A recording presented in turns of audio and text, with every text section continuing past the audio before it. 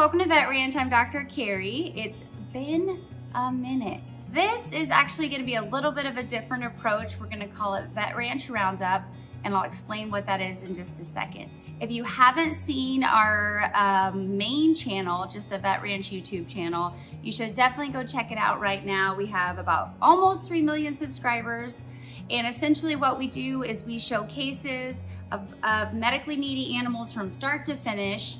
And all of our medical care is provided by a 501c3 charity called Abandoned Pet Project, which is funded by donations. However, what I think that you guys have been asking, this last year obviously has been a mess with COVID, with everything happening in personal lives, but we've still been rescuing like crazy, but we have not been relaying that to you guys. And so that's where there's been this huge gap, and we're trying to think of a way to kind of bridge that gap and show you guys what we do. I'm not the best about getting videos and keeping track of them and uploading them and all of that. So what I think would be better and easier, and what you might want, is to just see a day-to-day approach. Like, hey, these are the cases that we're working on in the hospital this week, and let's show what happens as Patrick, for example, heals week to week. So I think that that would be a really cool journey to go on with you guys. It's gonna be a lot more behind the scenes. It's not always gonna be happy endings, right? Because sometimes when cases don't work out, those videos don't make it. But if you follow us with cases from start to finish, animals may not get to keep their legs, or they may not survive at all. That is the hard part of our job, and unfortunately what happens when we take a risk and save really, really sick animals. So you're gonna see kind of what we deal with day to day. The other thing is surgeries. Started without showing any surgeries on the channel.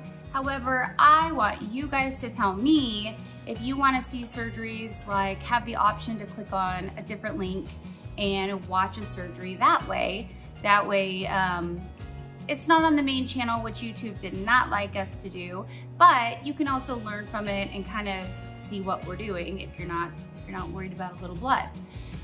So you guys tell me that in the comments, because I want this to be more of an interactive thing. So without further ado, I think what we should do is talk about 3 animals that we have in hospital right now, which is Patrick, Peppermint, Patty, which we call Peppy, and a mama dog, I guess, including all of her puppies too.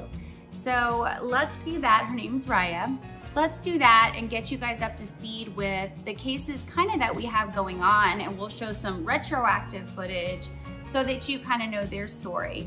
After this, you'll probably be along with us on the journey to see how we get these animals and what we do to get them ready for adoption and how we treat them medically, and go to the shelters with us and watch us spay and neuter feral cats. So it's gonna be a really fun ride, and I'm excited to show you all the things that Vet Ranch and Abandoned Pet Project do together. So let's get started.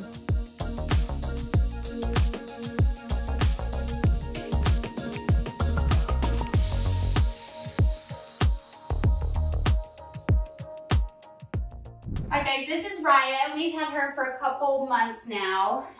She has some puppies, which we'll meet in a second, which are getting spayed and neutered today to go ahead and get adopted, thank goodness. She's over it with those puppies and ready for them to move on and get a home. But she's heartworm positive because unfortunately a lot of the homeless animals here are not on heartworm prevention. And in Texas, it is very, very common as it's spread by mosquitoes.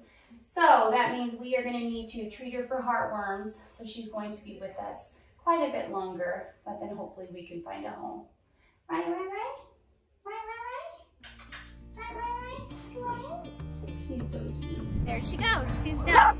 Karri! You had to go back in. So all of these babies are Raya's babies, and they all have homes.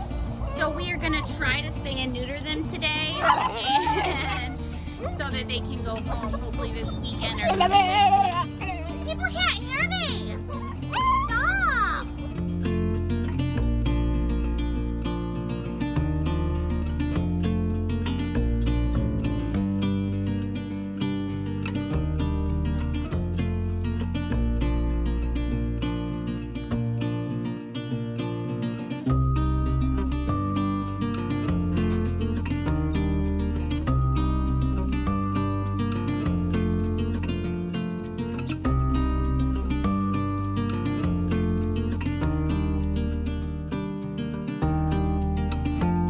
Well, I stepped away for a second and they already neutered Tuk Tuk, but look, he just got neutered. He's so crazy. Now we're gonna do the other ones and get them to a home ASAP.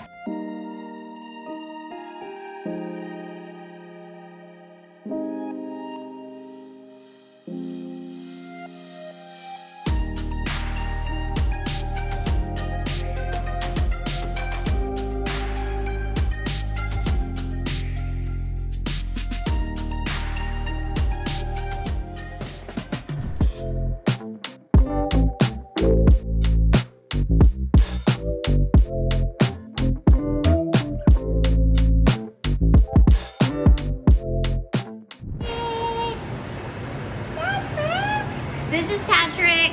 He's adorable, but he's a hot mess. All right, let's talk about Patrick, our broken puppy. I got an email from the shelter early March that they had a puppy that was injured. Looks like he was probably hit by a car. So this is the leg he was limping on, which is broken. And then this one had to be splinted. This one, the other right front leg, I thought would be more injured, but it had no breaks, but it had a huge wound. And we had to do tons of wound care, wet to dry bandaging on him. He did not love that, being a puppy and having both of his front legs splinted.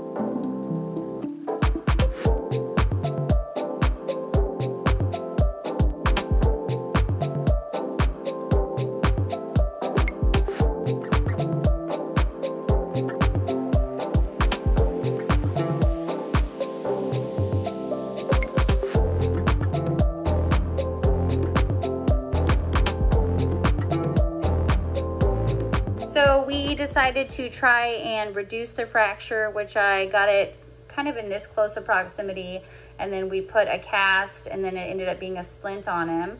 And this is after everything was lined up.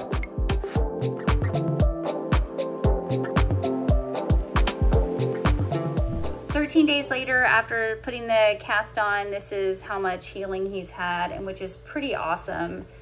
He's got these calluses here and everything's starting to kind of firm up. These are the last ones that we took, and we're probably going to go ahead and pull off his splint today because this wound is healed. This carpus is really dropped from putting so much weight on it. And he does have an issue here in his elbow, which doesn't seem to cause him any issue, but that's something that we're also watching in the future as he grows. So hopefully today, splint off, and he can go into a foster home if everything works out well.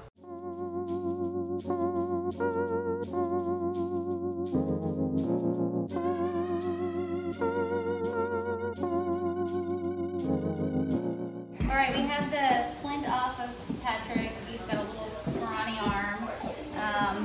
And this one looks terrible because it's so hyperluxated. But what we're gonna do is see how he does without a splint for a while. And hopefully he'll get some weight off of that and build up some muscle here and go to his adopter. What are you doing, Patrick? What are you doing? Such a good pooper. All right, dude. There he goes. Whoa. Take it easy. Oh, it's like a limp noodle. So I think honestly also we should put him in a cage for a little bit because he jumps up in the kennel. Is there not a knot? Put him in a cage where he can't jump up and land on that really hard for a while. He's like, hi, Karri. Hello, you want to be my girlfriend? He's like, not at all. All right, let's put him in a cage. Hi, dude. See you in a little bit. Oh my gosh. Yeah, he's obsessed.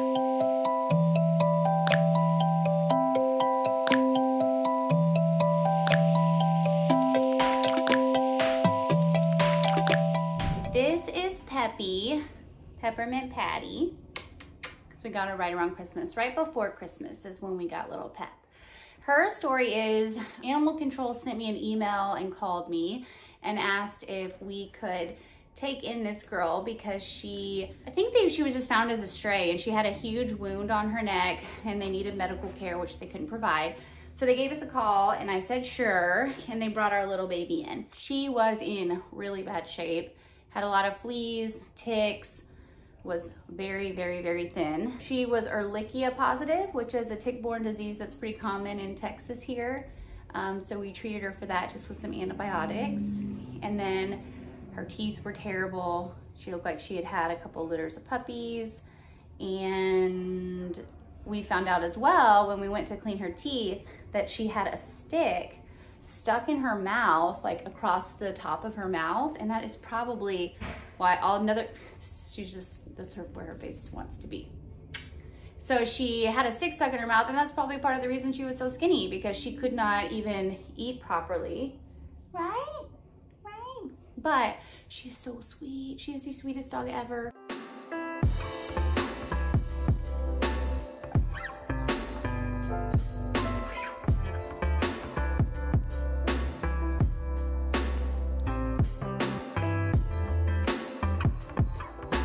Peppy shake.